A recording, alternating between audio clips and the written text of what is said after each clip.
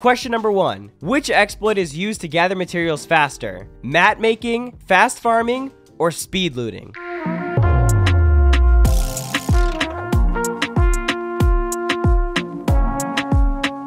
The correct answer is fast farming. So if you pick that, mark a point. It's actually sort of interesting. I looked into the tactic and it's not really much of an exploit. Like, it's not a bannable offense or anything. You won't get in trouble for using this in game. At least currently that is. I haven't found anyone that has got banned for doing this. Now there is a way to do it on console, but it's really complicated and in my opinion is not worth learning how to do because you'll have to play on Combat Pro instead of Builder Pro. But those of you who are PC players like Tfue, check out this clip where Tfue explains fast farming. Hey, you didn't do fast farm? You just switched from a throwable, dude.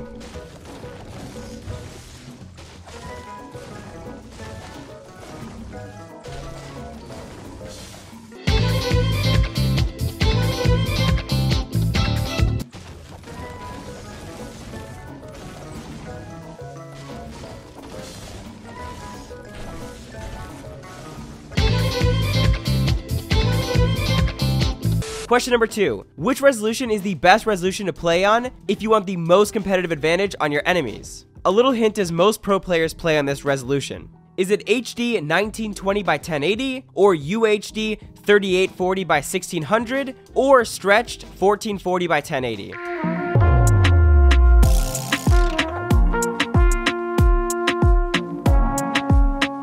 Tfue, like many other pros, play on a stretch resolution of 1440 by 1080 square pixels. The reason why most Fortnite players prefer this display setting over normal HD or greater is a bit deeper than, oh well, it makes the player appear bigger.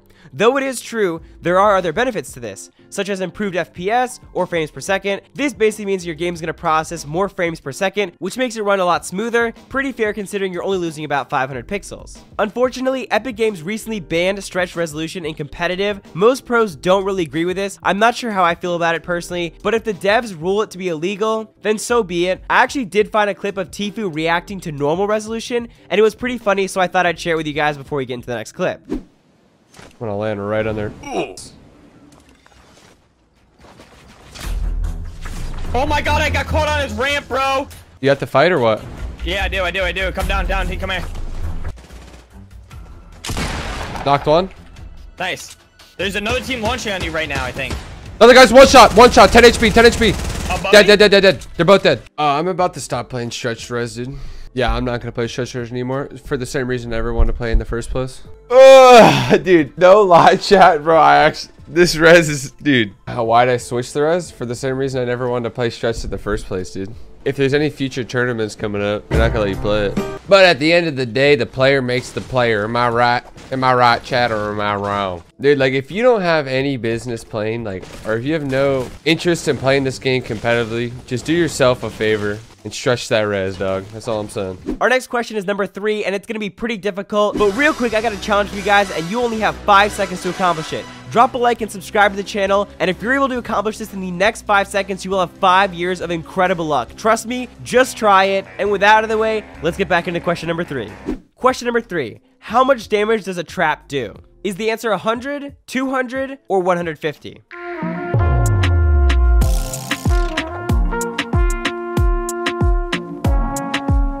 The damage trap does 150 damage in every scenario. If you've been playing Fortnite for a little while though, you may be able to remember the time where it did 100. Personally, I like the traps a lot more like that, because if you just landed in tilted towers, for example, 100 damage was enough for a trap to kill someone with no shield. I personally like the traps a lot more like that. And if you're watching this and you work at Epic Games, please nerf the damage back to 100. That's all I'm asking for, and let's move on to the next question. Question number 4. How many medkits can be stacked in one inventory slot? 1, 3, or 5?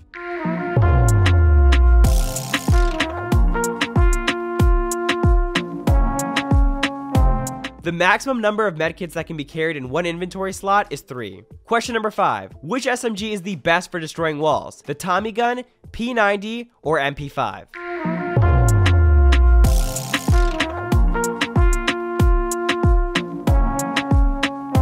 The best SMG to use to counter a player in a build fight is the Tommy gun. Not only is the size of its clip 10 rounds larger than the compact SMG, but it also does more structure damage than the compact SMG. Tommy gun over LMG, of course. The Tommy gun's broken. A Tommy gun and LMG are very similar weapons. Basically, an LMG's just got a wider spread but a bigger clip. It's all about the tightness, you know what I'm saying? LMG's loose, bro. We don't like that loose. It's not a landslide though. The Tommy gun only does 1 more structural damage than the compact SMG. I suppose if you'd rather have those extra 10 bullets before being forced to reload, then you may want to go with the compact SMG, but that's more of a personal preference. Statistically, the Tommy gun is the best SMG to counter building. Question number 6. How many utility items like bounce pads, launch pads, and traps can be carried at once? 15, 20, or unlimited?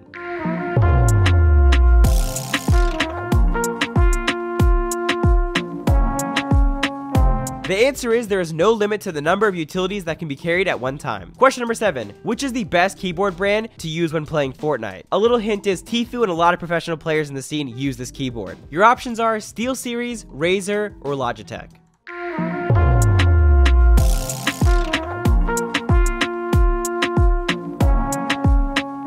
Almost all of Tfue's equipment is SteelSeries. His keyboard specifically is a SteelSeries Apex M750 TKL. He also uses a SteelSeries mouse and headset. If you want to do some research, you'll find that a lot of professional Fortnite players and streamers use this keyboard. For the most part, a keyboard is a keyboard, but this keyboard does have some really cool customization options since it's a keyboard designed with streaming and professional gaming in mind. The first option is going to be a custom key configuration. It also has color notifications that are meant for Discord. So basically, if you're getting a server invite or a Discord call, his keyboard will light up. Those are some really neat features worth mentioning, considering I've never seen them on any other keyboard personally. I also want to say, if you guessed Razer, I'll give you a point for that one as well. SteelSeries and Razer is definitely what the pros stick to, and those two are the best answers in this case. On to the next question. Question number 8. What's the best sensitivity to be using in Fortnite? Low, medium, or high sensitivity?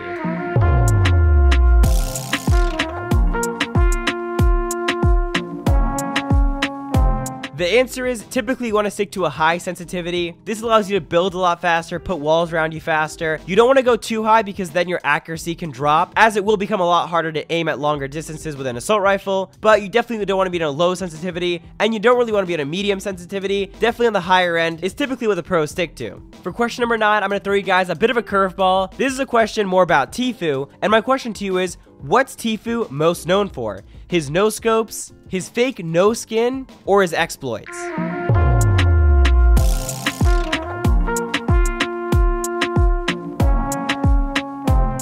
We have 2 answers for this one. The first answer is Tfue is known for being a fake no-skin. A no-skin basically means a player that's purchased a skin or unlocked one through the battle pass, which basically means that he's a person that's a free-to-play, essentially a noob. These are pretty common nowadays, and it can be accredited to Tfue. Basically, Tfue started this trend where he would just wear no-skins, and other people now started to do that because it's kind of a fun troll to do it on people, since people will think you're bad, you're a free-to-play person, and then you turn out to actually be really good at Fortnite, and you can completely trick them into underestimating you. Bro.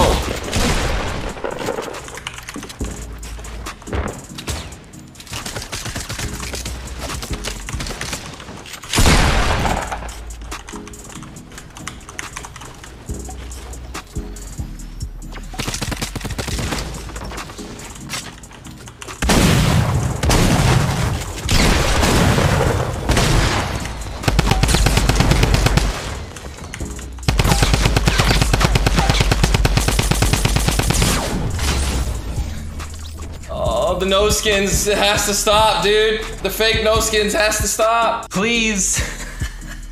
That's what I could have done, man. I couldn't have done anything differently. The dude shot at me to get my attention and hid behind a tree and was completely, completely covered.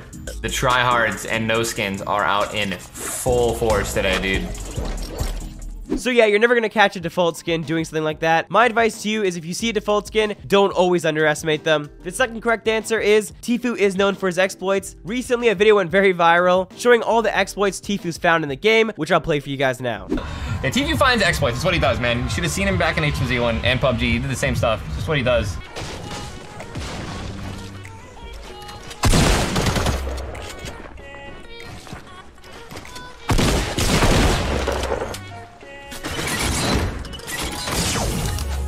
All right, that's kind of OP.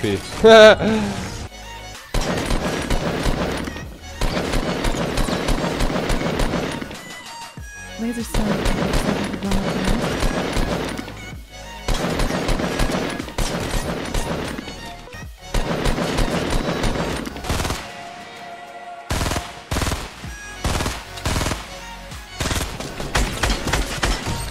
Question number 10. What's the best material to use in a build fight? Wood, stone, or steel?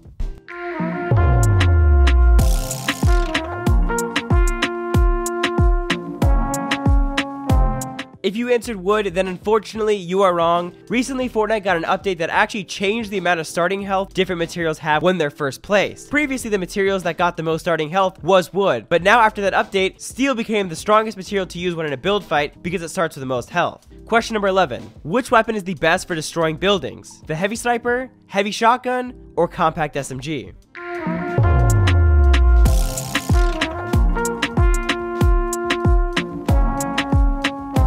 The answer is the heavy sniper does the most damage to any material in the game. It can even one-shot a fully built metal wall. This actually gives it more value than any other sniper in the game. Even if you're up close with an enemy in a build fight, you can quickly switch to the heavy sniper just to take out their wall, switch back to a different gun, and take them out super quick, especially if you're on PC because custom binds makes it even easier to switch between specific weapons. Question number 12. Which area on the map has the most amount of chests in it? Tilted Towers, Retail Row, or Paradise Palms?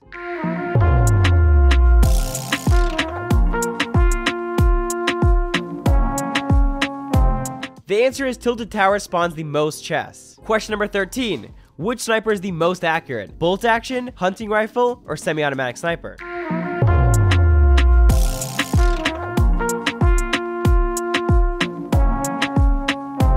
The hunting rifle is actually the most accurate sniper out of all these for a number of reasons. The first one being that it has the same single shot accuracy feature that assault rifles have. It may take longer for the first shot accuracy to charge up, but it does have it. The other snipers do not. Also, since it does have an actual sight, its hipfire is not as bad as the hipfire in other snipers, making it much easier to pop someone in an up-close engagement. Plus, even when you are aimed all the way down sights with a normal sniper rifle, there's still tons more bullet drop to compensate for. And with those sniper rifles, it's just never as simple as point and shoot. But the trade-off is that the hunting rifle doesn't put out as much damage as the heavy sniper rifle, the bolt action sniper rifle, so I do think it's fair enough. So that's gonna do it for today's test. On this test, there were 13 questions. In order to pass or be better than Tfue, you needed to get 12 right. If you still got 9 to 12 right, you're still really good at the game, and you should still pat yourself on the back. If you got anything below 9 points, then you'll need to play some more Fortnite, come back, retake the test, and then you'll be ready to pass. Let me know in the comments how you guys did. But anyway, it's been Exility. I had a great time making this test for you guys. Hope you guys enjoyed it. Take it easy, have a great day, and I'll catch you guys next one. I'm out.